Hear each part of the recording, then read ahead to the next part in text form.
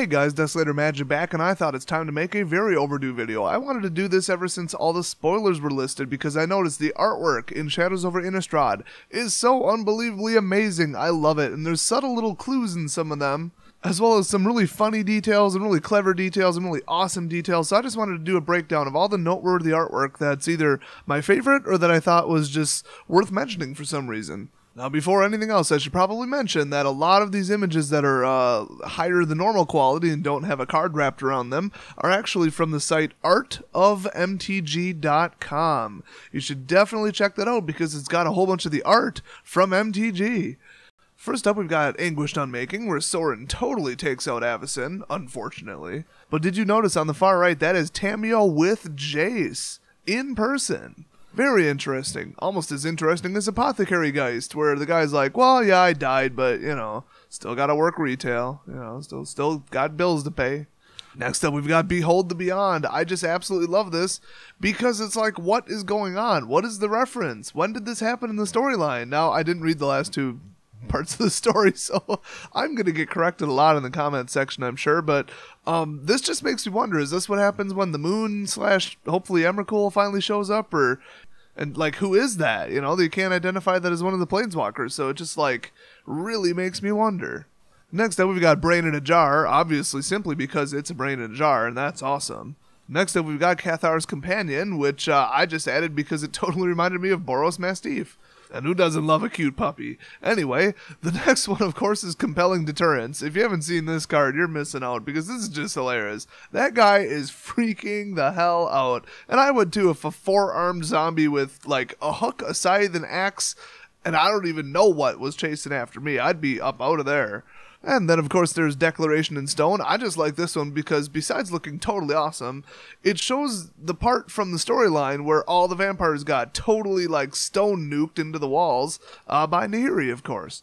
And then, of course, there's Ethereal Guidance. I added this one because you just can't look at the card without thinking, give me a hug.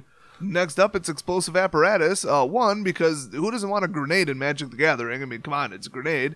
And secondly, if you look really closely, there's people trapped inside the grenade. Or souls or something. I don't know. It's cool. There's like some dude in there. He's like, what's up? Next up, there's Foreboding Runes. I added this one because, really, that torn apart crap hole can still tap for mana? Really? I mean, it's been through all that. It's been torn apart, and you can still get some mana out of it. Come on. And then, of course, there's the amazing Geralf's Masterpiece. I love this one because Geralf's up in the balcony, and he's like, you can just tell he's thinking to himself, does it need more blades, though? Because, I mean, I already thought it needs more blades, like 6 times it added more blades, but I think it needs more blades. Hey, did anybody else notice that it has a lot of blades? Then, of course, there's Haunted Cloak, which I added to this list because if you kind of squint and don't look too close, it really looks like a giant green ghost cat wearing like some weird sweater vest, and that is just hilarious and awesome. Like, the cloak is I guess haunted by the spirit of a really like grumpy, like, or at least ennui looking cat. I don't know. You know what's really weird is we pulled like 5 of that card. I personally pulled 14 Avacyns, okay? So they did not print the correct amount of that card for some reason. And then, of course, there's everybody's favorite, Jace's Scrutiny. I don't even know what to say about the expression on her face. It's like half like out of it, like slash like almost cross-eyed and just like weird, and then like her forehead's exploding. I guess if I had to sum up the expression on her face, it basically says, bro, like, get out of my head, bro.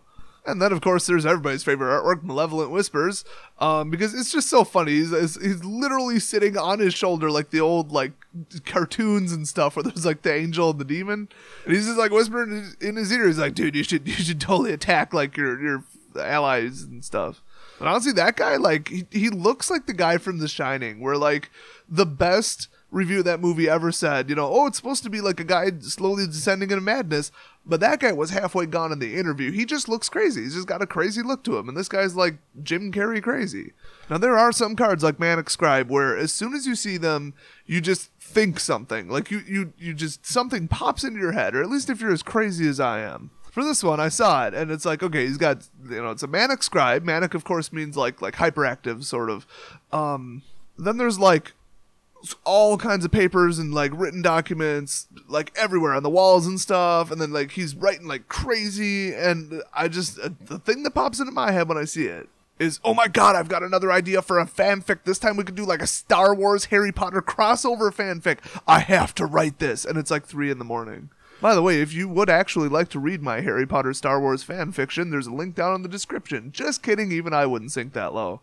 Then there's the just plain epic artwork for Olivia Mobilized for War. I love this one because it just screams, you messed up my house, I'm gonna mess up your face. Like, if she was an RPG character, that is the level 99 armor she's wearing. And look at that sword. It's like hollow and crap. That can't be good. Okay, so like, for comparison, this is Chill Olivia, or Chillivia, and then this is Olivia Mobilized for War. Yeah, she's coming for you. Next up, we've got, of course, the amazing-looking Persistent Nightmare. I wish I had a foil of this. But besides a really cool, like, popping, eyes and color scheme and all that, first thing I think when I see this is, of course, I'm Weird Little Ghost Kid in a t-shirt, and this is Jackass. Watch, we're gonna totally prank this chick with this knife. And then, of course, you knew this one was coming. It seems like there always has to be a low-cost, completely nutty green sorcery in every set. I mean, y'all remember Bear Punch. I mean, come on. I mean, everybody remembers Bear Punch, and then there was like another version of it where it was like uppercutting him, and then there's Rabid Bite. He's biting a werewolf. I mean, if werewolf bites you, bite him back. I mean, that's what you do, apparently, in Innistrad. And then, of course, there's Reckless Scholar, and, well, I'm just gonna get right into narrating this one. You guys know where I'm going with this. Yes, I do see a second moon approaching with this telescope, and another thing. And who doesn't love Second Harvest, besides being a really good card? There's 2 of them, get it? There's 2 of them. There's 2 of each of them, get it? Because it clones them, get it? Plus, that totally looks like Children of the Corn, except it's like old creepy dudes of the corn. That's probably a real thing. You probably shouldn't Google that. And who doesn't love the artwork for Shamble Back? The crow grabs his hair and tries to rip his head off. I mean, that's just funny as hell, but I'm looking at that weird wreath. Like, what's the story there? Like, what's he doing with that? Was he, like, wearing it? Or, like, what's up with that? Now, Shard of Broken Glass I actually added for a little bit different reason. I got one foil version of this, and it is one of the top 5 foils I've ever seen. I mean, this is right up there with, like, the Eye of Ugin Expedition Land, which just glows like purple radiation. It's unreal. This card honestly really does look like glass. Every single one of the colors just pops. It's just one of the best made foils ever. And then we're back to my normal level of seriousness with Sinister Concoction. That dude, I mean, if I had to guess what's going on, he's not like, oh, I'm going to make a poison, oh, cool, I'm going to look at the camera menacingly. Nah, he's just like, dude, it's not even payday. I'm just going to take what's left in the fridge and try and make a soup out of it. And then, like, his roommate walks in, and he's like, it's not as bad as it looks. Like, I think it's edible. If you thought I was going to skip the other side of Persistent Nightmare, nope. Startled Awake time. I just love this because it's just like he just sneaks up and he's like, Mom, can I have a glass of water? Mom. And she's like, shut up, I got a headache. It's 3 a.m. Go away. Go, like, check your Facebook or something, little bro. And next up, there's the amazing Survive the Night. I love this one because it just screams horror movie. I mean, you got him kind of coming in the door and then the arms, and she's trying to close it, and then she's got a crossbow because she's like super hardcore awesome. And then she's like totally not in like Adidas track pants to run away from the zombies. She's in like the least advantageous outfit ever for running away from zombies. And then, you know, they boarded up the windows, but they're still coming through, and it's all dramatic, and it's called Survive the Night, and it just all flows. I love it. It's just such a horror movie scene. I love it. Next up, we've got, of course, Thing in the Ice. Now, I don't add cards to this list just because they're powerful. I add them because the artwork is cool. Now, you can kind of see an outline a little bit. It makes you wonder what's in there. But if you really look closely, the thing is absolutely gargantuan. And I guess it must be, like, floating, I guess, in the water. And then there's a really large ship pulling it into shore. So they're kind of pulling it into the port, I guess. And that's probably not a good idea because look at the artwork when it flips. See, now it broke your ship all apart. You should have left it in the ocean instead of trying to tow it in and pawn it at the pawn shop. Then, of course, there's Thraben Inspector. Once in a while, the artist absolutely nails it. And this one, I've got to hand it to them. They got the expression on her face absolutely flawless. That expression just screams, you guys, I don't get paid enough to deal with this crap. So gross. For the next one, in case you're not familiar with the wonderful world of dental insurance, let me just break it down like this, okay? Here is the dentist you normally go to and that you want to keep going to. And here's the in-network dentist that's covered by your insurance. Honestly, I would just pay the extra 50% out of pocket and go to the non-serial killer one.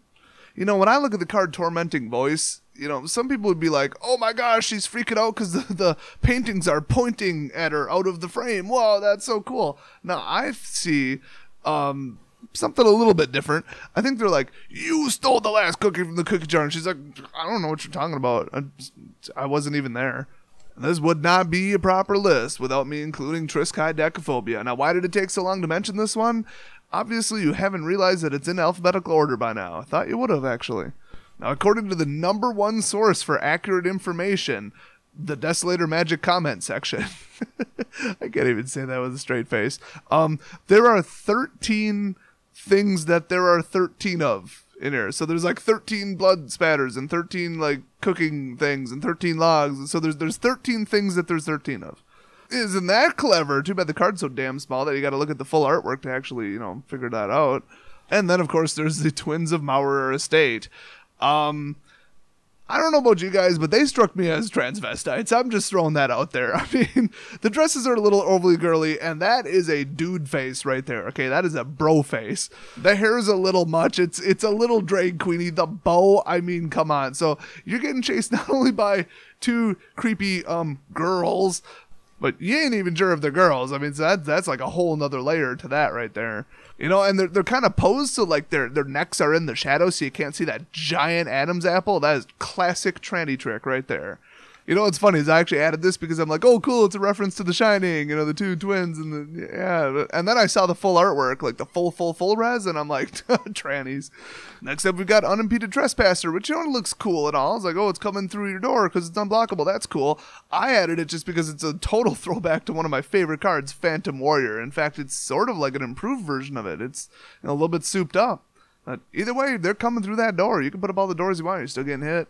There are all kinds of reasons I added artwork to this list, but this one is a little bit different. For Vessel of Malignity, I don't know if you guys knew this or not, but it is almost impossible to accurately and consistently print the color purple with a CMYK printer, which is pretty much every printer ever. I mean, there's pretty much no such thing as a red, green, blue printer. So to mix cyan, magenta, yellow, and black together, and make purple, it's really hard to do, really hard to calibrate, but they actually did it, and the foil of this card looks absolutely insane. I actually have a collection of all purple foils, and this is one of the better looking ones. And if you didn't notice, there's an awful lot of purple artwork actually in Shadows over Innistrad. So they tried a lot of dark blues and a lot of purples. A lot of dark blues will turn out purple, and a lot of purples will turn out dark blue, just with a little tiny shift in the balance. So they really tried to get the artwork super accurate, super spot on with the color matching. They must have probably used like a fiery controller or something really cool on the printer. I have no idea what printing technology they use, but I just think that that's really cool because you can tell with other cards they just got to a certain limit of blue and then just said we're not going to go past it because we don't want one card to turn out blue and one to turn out purple, like Wall of Ice, for example. If you ever get the chance to see a Wall of Ice from all the different core sets, yeah, they're a little different. Like one's purple, one's cyan, and one's blue. It's just basically how they got printed. So with that little blanket statement about the ink and the artwork and what they tried to do in Shadows overall, hopefully you guys found this an interesting video. If you got some more favorite artwork from this or really any other set, your favorite artwork of all time, throw it down in the comments section so other people can look at it and admire it. And I'll see you guys next video.